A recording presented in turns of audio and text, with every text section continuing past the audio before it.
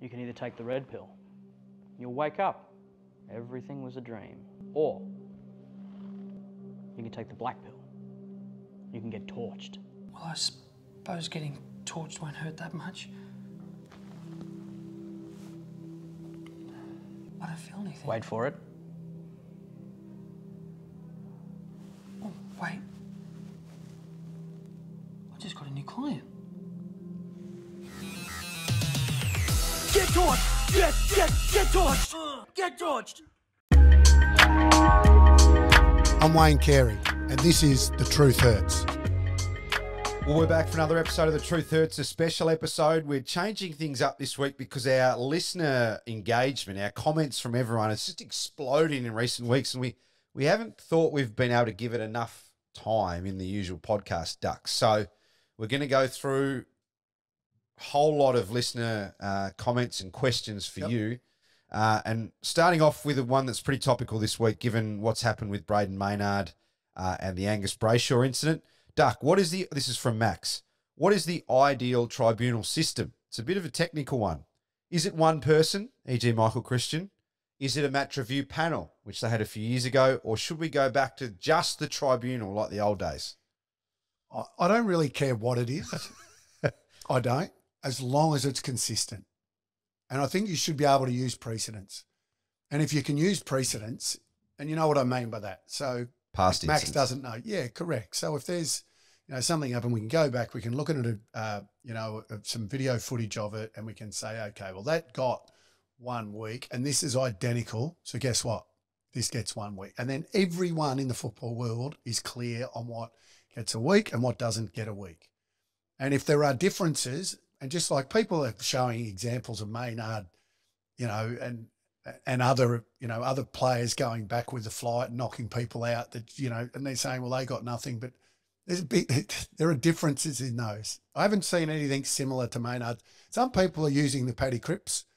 I saw that. Of last Justin year. Lepich, who's at Collingwood, he posted it on his Instagram. He said, Did Lepich use he that? said, and this got 0 weeks. So, people are critical of Goody talking, like Yeah. Leper, probably not one that Leper should be posting out, I wouldn't have thought. But, so to answer the question, the right model is just a consistent model for me. I don't care whether it's a panel. I think generally you probably don't want to pin it on one person. yeah. Because then it's too much pressure. So there's been a few reasons for that. So originally they introduced what we call like the matrix, which is it high? Is it, careless or intentional impact? So we had a set of guidelines so you knew kind of how something would fit. We went away from the panel to one person because I think they were finding there were differences of opinion depending on who was on the panel at that. So you might have an incident 1 week and there were these panel members, an incident another week and it was a different outcome. Panel. Yeah, correct. So it has to be consistent. And that's where you get consistency, when you have the same people doing the same job week after week after week and using, as I said, precedents. The other part of, I do remember back when they had the tribunal system, you were too young, but had little dingbats like you rolling up and hanging out there waiting for, get an interview before you go in and get an interview when you come out. And I remember I walked in and I can't remember exactly what I was charged for, but Striking, probably. Yeah. And I remember walking in, going in, because it's like a courtroom. You go up to, give your evidence, and you've got the umpire sitting down there that's reported you, and it might be a boundary umpire that's reported you, not the field umpire. So the little boundary umpire sitting there, you're trying to intimidate him, Or you're trying to eyeball him. No, but you're looking at him. Then you got Neil Busy, the chairman of the chairman of the tribunal, and he's there, and they start, they ask you questions and you give your answers, and then they ask, and I remember one particular time I could tell that Neil Busy, he wanted me to get off. You reckon he was angling the discussion? He was 100%. Well, to me, that's how it felt. I'm not saying he did. And you did get off? Yes. And I just felt that his questioning for me was like, oh yeah, well, you seem to be, eyes were sort of on the ball, and that's what, and I'm going, yeah, I was just agreeing with everything he said and eventually got off. They are on a bit of a hiding to nothing, those AFL lawyers, the AFL Council, because sometimes they're meant to argue these most ridiculous positions. And often when you're negotiating what a suspension is going to be, they'll always say the higher end. So they'll ask for this ridiculous ban. Tough position. There's a funny story about Doug Hawkins going to the tribunal and knew he was in a little bit of trouble. And as he walked in, Neil Busy, he's sitting there. He goes, "Are you busy?" He goes, "Yeah, I'm busy." And he said, "All right, I'll come back next week." I wonder how many times you've seen him wheel that out on a sportsman's night. Yeah. It's quite funny. Now, this one's from Heath. Would be interested to know, referring back to the 90s, does Duck think any of North's finals results have been any different had there been a week off, aka a bye, the week prior? And would the team have been better prepared? Jeez, I've lost the ability to speak during this question. I'd argue in 93 it would have helped. And then again, maybe in 2000 with an older side, may have beaten Melbourne in the prelim with better preparation. From memory, maybe 93. We slowed up towards the end of the year. I remember myself being injured going into that final. So a week off there would have definitely helped, would have helped me personally. So invariably would have helped the team, I would have thought. So yes, 2000, I reckon we limped in as well again, and that was our 7th prelim in a row. So, I don't think we're at our absolute fittest. So yeah, he might be right. He probably remembers more than I do. I know personally in 94, if we'd won that prelim, I would reckon I would have been very doubtful to play in the grand final. So, so if there was a bye before the grand final, then that would have definitely helped if we had won that game, but we didn't. So this Good question. This is from Cup of Water. Cup of Water. Interesting name. Good point about the bye moving before the grand final. This is when you change the tune. The two best teams deserve it, not whoever finishes 5th to 8th, especially with concussion protocols. Good work, boys. So less of a question, more agreeing with you from you when you change the tune. Thank you, Mr. Hydration. Yeah. This is from Shane. Another ripper episode, fellas. Good pick up, Ari, Chris Fagan, and Toxic Shame. And bravo to Chris for talking so candidly about what it did to him without wanting to dredge over the old coals. I recall clearly how you, Wayne, were paraded around by the media and others when you stuffed up, resulting in public scapegoating. Keep up the great work, lads, and Ayrton. Get off the terps. Wink, wink. That's fair call, Shane. I don't know if I've asked you about this on here, and I always a bit of trepidation when I ask you something that I haven't prepared you for. Do you remember Tony Jones always tells this story about how he was chasing you around Koh Samui one time? Do you remember that? I remember that very well. Actually. So he was sent over to there. He was sent to Koh Samui. He got the right place because I was in Koh Samui. So he reckons he saw you on the first day riding a motorbike, something. And I found out I wasn't hard to spot. I was in every bar in Koh Samui, parading around. Never had a top on, and yeah, I was just over there getting away. And I heard someone said Tony Jones, Channel 9. They'd seen Channel 9 there, and they said, and I thought, wow. And I obviously looked at my phone.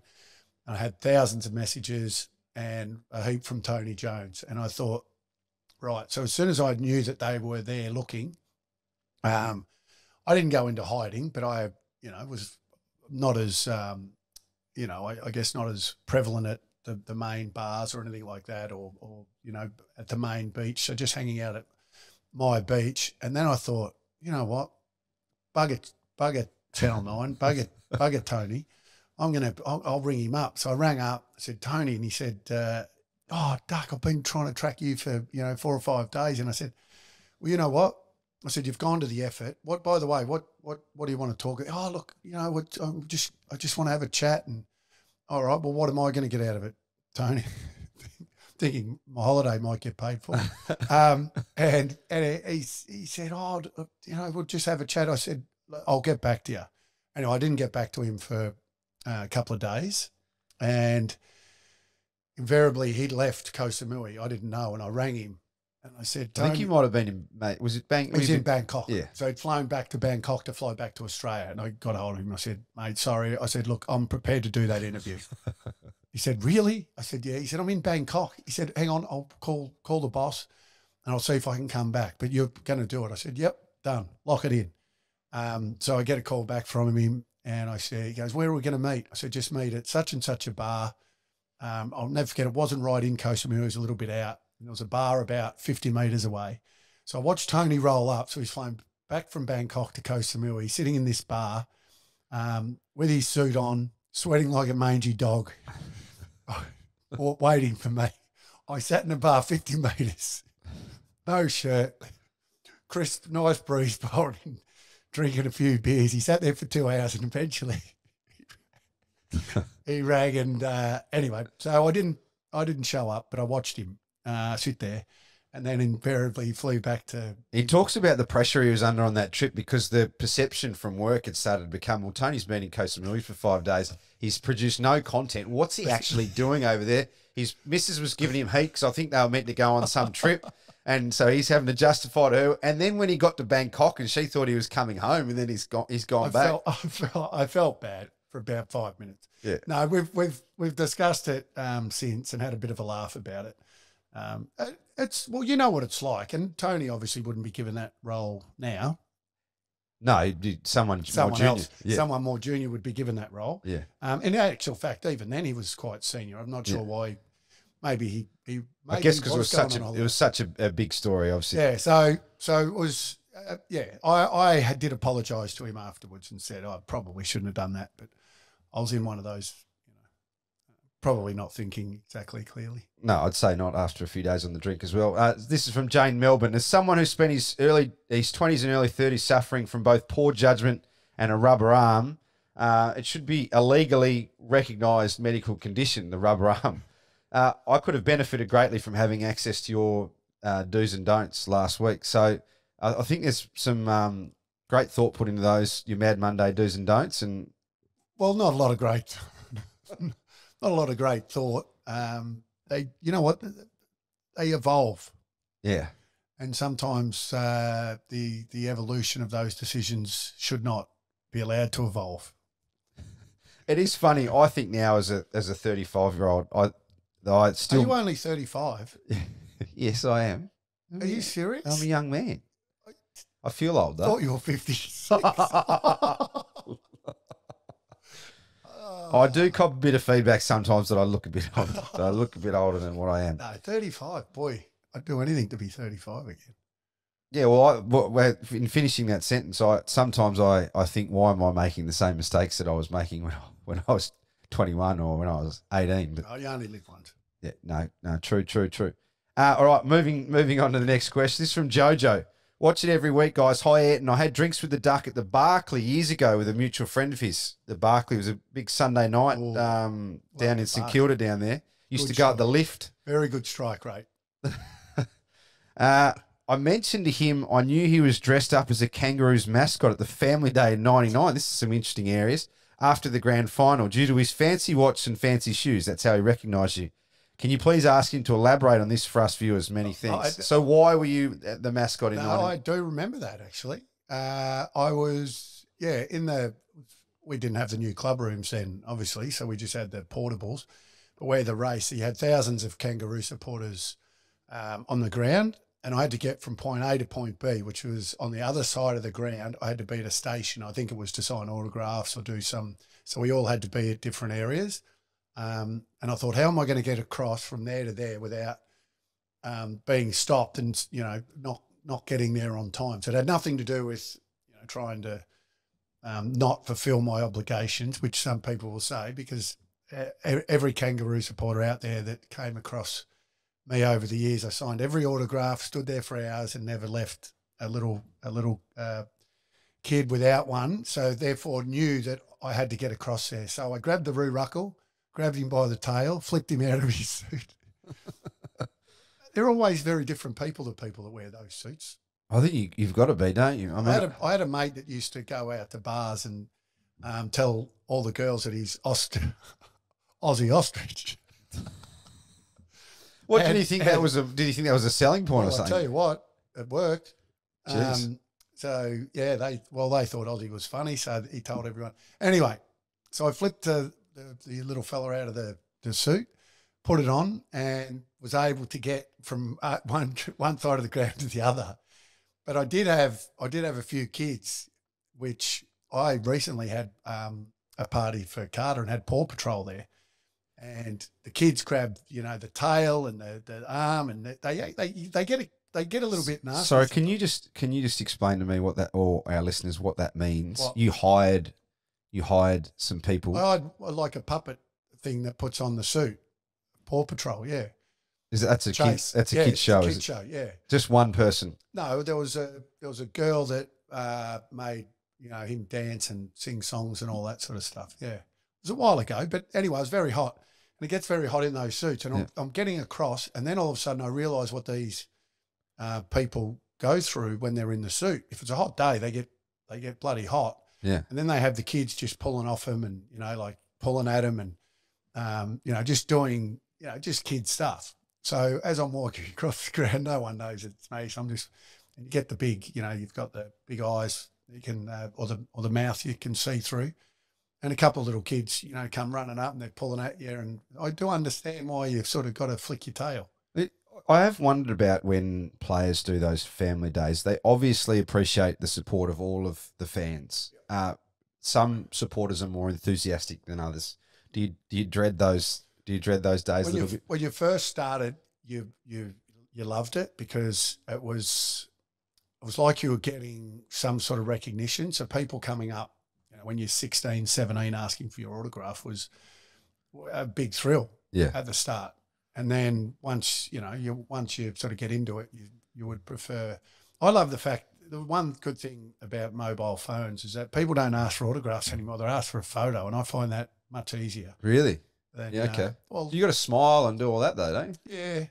I guess it depends on what sort of condition you're in as well. Yeah, or where you are, and if you're not meant to be there, probably doesn't help. Well, I have a rule that I try and enforce with my mates is that don't bring the phones out late at night, fellas, because it just, if there's video or photos of you when you've had a few drinks, it just doesn't help anyone. I don't reckon. Yeah, that's one area I don't understand why people want a video. Their mates doing stupid stuff. Yeah, I just don't get it. What mate does that? No, I agree. The one that's had a few beverages making some. No, that's not an excuse. No, fair call. Now, we did have a bit of feedback on the possums last week, and we have considered our position around. We just didn't think there was a whole episode on talking about one's possum. But what we are more than prepared to do is, we all know that Warnie. I've already said Warnie. God bless the great man. So David here's asked about Richard Wilkins. Oh, no idea. No. But I'll tell you what, if it is, it's a big possum. But it's not. He's got an impressive.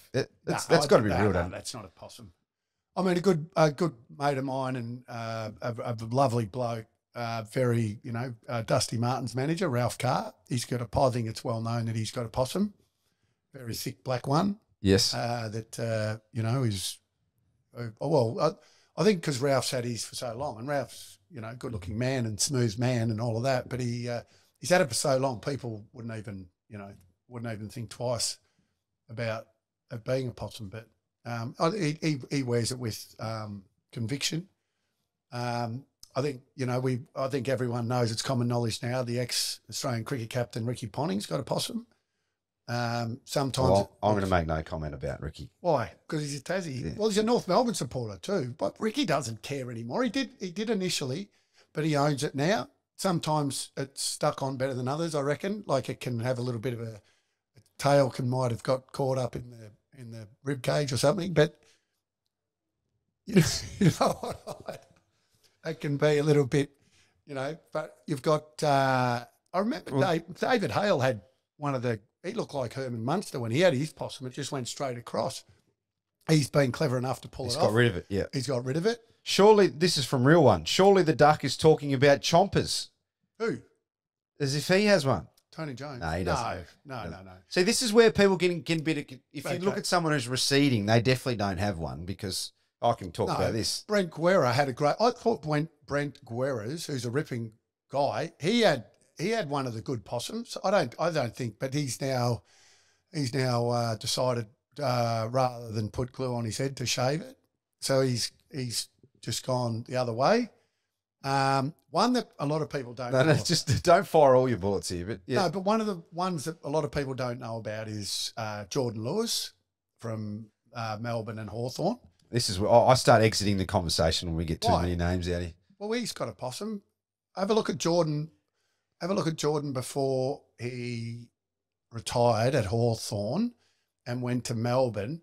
He wore the number 3. And by the way, great player, doing a great job, commentary and all that. And the thing about possums is as soon as you own it, no one cares. It's done. The argument's over. You go, yeah, I'm wearing a possum. Who cares? That's it. It's done. But when he retired from Hawthorn, wearing the great number 3 Guernsey, he was starting to look more like Lethal than Jordan Lewis. So he had that, his barber started cutting a hole in the top of his head. And then when he got to Melbourne, a little bit of shoe polish went in and the possum went on top. And that's where that was. And in one particular game when we were watching, when I was doing work for Triple M, the possum nearly came off.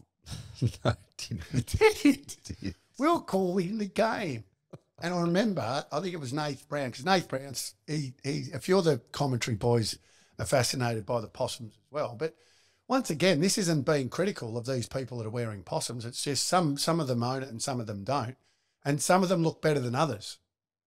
Oh, there's no doubt about it. Some of them are really obvious. You can just see that it's just the ones that look, Jordan's isn't like this. Jordan's, I think, looks quite natural on TV and everything. But, some of the ones, they just obviously glue it on top, but then it's not cut in properly. And I know there's probably a couple of the legs of the possums coming down the side. The front's crucial, no doubt about that. Yeah. No, we might have to get our lawyers involved for this segment of the. But Look.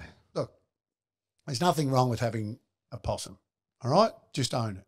All right, moving on now. This is from George Down Under. Forget Charles or Wally, you're the king. And again, awesome show like always. I have a serious question for you, Duck. Now, I asked this before the finals last week, but you might be able to give a more informed decision now. Your 2 grand finalists and your serious tip. Okay, 2 grand finalist. Well, I gave my tips earlier this week for this week. How about we leave the grand final? I think it'll be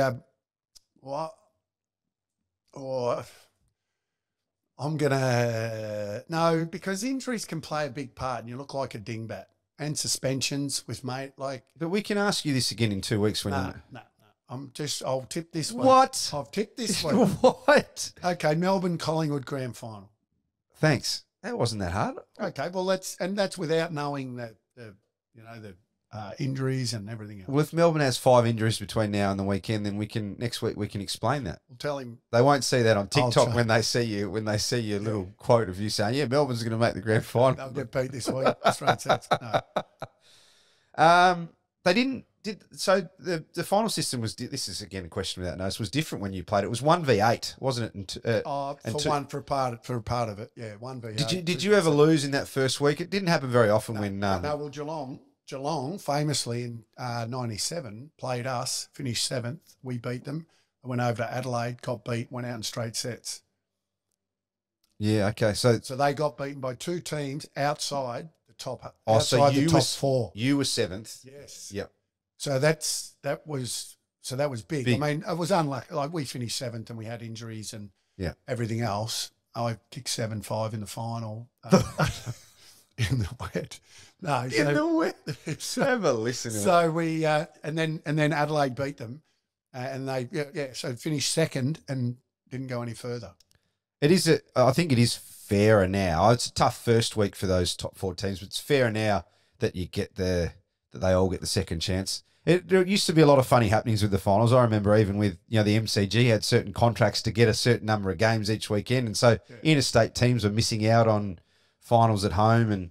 And Lee Matthews talked about Brisbane having to come, and Mick Moldhouse, I think West Coast got robbed. They had to come play Essendon in a semi-final over here. So we don't play. Unfortunately, we don't play in a perfect competition. Yeah, it's not perfect, and it's not completely fair. Yeah. Yeah, I think we accept that. Now, to finish, Bill 234. Ollie Wines revealed last week that Port have been using Oppenheimer as their movie inspiration. Any good ones that you used at North? It copped a bit of criticism, Oppenheimer, because obviously Ollie said we used Oppenheimer because all these people came together over many years for a common goal. What he omitted was the common goal killed 200,000 people in Japan. So they copped a bit of heat about that. But have you any bizarre ones that Dennis wheeled out one week that you thought? Not really. Did you have themes? Did really you used to have themes or? Not really. What would he lean on then? What would he lean on if it wasn't a theme? Look, my memory's not as good as others, but I reckon we would have gone to see movies and that during the year or just before finals. I can't remember exactly. I'm pretty sure there was a movie actually one year. Can't remember. Do remember, I reckon it was 96. We went out during the week and we all went out onto the MCG. So we'd been given permission, but this not to train or anything. It was at night, so dark. And Ron Joseph came out with a cup in a bag. So one of the premiership cups at North had won 75 or 77, had it in a bag, and we're all sitting around, like standing around, and he opened the bag. I thought he might have had a kangaroo in it or something. So this is before the grand final, yes, is it? Yeah. And opened the bag and there was the cup, and he said, this is what it's all about. This is what we want to get to. Would that have meant much to you then, do you reckon, or? At the time, a few tingles. When you're standing on the MCG and it's dark and, it's quite a spiritual place, let alone be at night and that type of thing. So, that put a few tingles up the back of the neck. That's the one thing that it's never been lost to me, and maybe it's from someone who's not grown up around the MCG. It used to be a big deal for me as a Tasmanian to come to Melbourne and go to the footy, but even now I find when I go to the G, there's something about the G, isn't there? It's a pretty special place, and what we went through the Great Southern Stand being built when it was knocked down, so half the stadium was there at one stage when we were playing there. Didn't have a great feel then, but it does now. Yeah, it's an awesome ground. You wouldn't put a roof on it though, surely. I saw that discussion again last week. Why not? Why not? Surely we love the G because of the all weather conditions there. If you can have it perfect all the time, why wouldn't you? Yeah, no, I'm against you on that one. Okay. We might revisit that another time. But thanks to all of our listeners for their questions. Some of them we haven't got to, but what I will say is keep sending them in because we want to do more of this sort of stuff. We want more questions for the Duck. Doesn't have to be footy related either. If you've got something about maybe not his personal life, mate. Talk about the exquisite. The exquisite package. You couldn't go an episode without mentioning that. That's going to come up all year now. From you. Yeah, you're going to bring it up, just like you leaked it.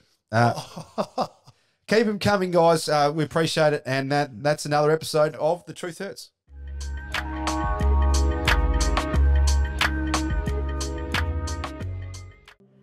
You can either take the red pill. You'll wake up. Everything was a dream. Or you can take the black pill. You can get torched. Well, I suppose getting torched won't hurt that much. I don't feel anything. Wait for it. Oh, wait. I just got a new client. Get torched! Get torched! Get torched!